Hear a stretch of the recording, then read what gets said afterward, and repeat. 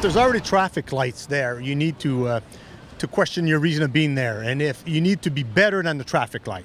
If you're not better than the traffic light, you should not be at the intersection.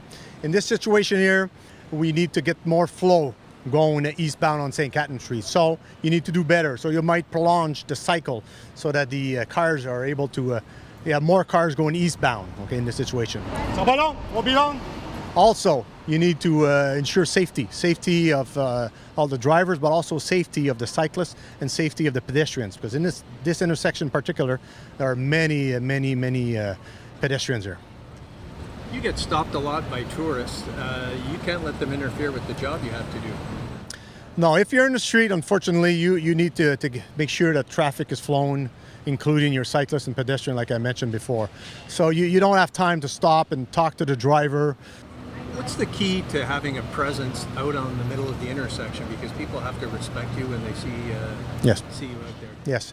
Well, your way of conducting yourself, okay, your tenue maintien, like they say, is number one. You need to be visible. You need to be firm in your commands. By doing this, you will have control of your intersection, and in this way, it'll be done in a safe way. Do you think we'll ever see a right on a red in Montreal? Are you talking Peel and Ste Catherine Street? Yes, I am. Yeah, probably not.